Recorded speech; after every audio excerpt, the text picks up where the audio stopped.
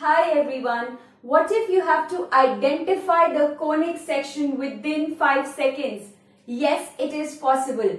How? Stay tuned till the end of this video as I discuss the super shortcut to identify a conic section amongst a parabola, an ellipse, a hyperbola and a circle. Let's get started. So if you are given these huge second degree equations, how do you do that within seconds? So just to demonstrate, I have these 4 equations in front of me. Let's check these out. So the first one should be a parabola. The second one should be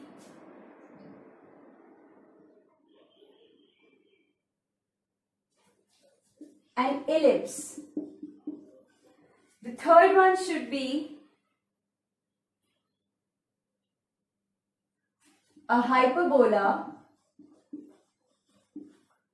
and this one is a circle. Isn't it magical? Well, let me share the secret with you. So whenever you come across this second degree equation, ax square plus bxy plus cy square plus dx plus ey plus f is equal to 0. Please note, instead of these a to f, you can name it anything. Now, it is a second degree equation provided a, b, c are not zeros together, or a, b, c are not zeros simultaneously. The moment you come across this situation, what are you supposed to do? Just one step. You would check for the expression b square minus 4ac. Doesn't that remind you of your discriminant? Yes, this is also known as the discriminant method. So what we are doing is, this b square is basically the coefficient of xy, and a and c are the coefficients of x square and y square. That is it. That's all we need. So now the moment you find b square minus 4ac, it gives rise to 3 situations. Number 1, it could be less than 0 or equal to 0 or greater than 0. Well, if it is equal to 0, you don't have to think about anything. It is a parabola. If it is greater than 0, again, don't put too many brains into it. It is a hyperbola.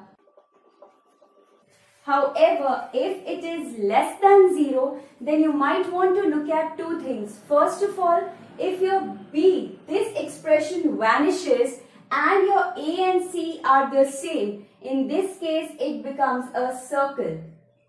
Whereas if your b is pretty much present and your a and c are different and still your discriminant turns out to be less than 0, then of course it's an ellipse. Please have a look. And now let's look at the questions one more time. So if you look at this, you know your b is 8, your a is 16 and your c is a 1. So your b square minus 4ac. This case becomes 64 minus 64, which is a 0, and thus we said the answer is a parabola. Question number 2. Once again, you see your b square minus 4 into a into c. You need not solve it. You know mentally this would be 16 minus some bigger number. So the answer is bound to come out to be negative. Now this b is pretty much there, and 8 and 5, they are not the same. So it is simply an ellipse. Moving on. Next one, this is b square minus 4 into a into c. So this is 16 minus 4, which gives us a 12, which is greater than 0, and thus your answer has to be a hyperbola. And the last one, it says b square, but there is no b square, so it's a 0, minus 4 into a into c, which is less than 0. Now for less than 0 and b is equal to 0, also a is equal to c, so you realize this is a circle. You need not find even the discriminant in this case, because as there is no term of xy, so it is bound to be a circle, and secondly your a and c happen to be the same. Wasn't this super simple? So if you followed the procedure, then I have a little DIY for you. Please mention in the comment section below question 1, 2 and write their answers.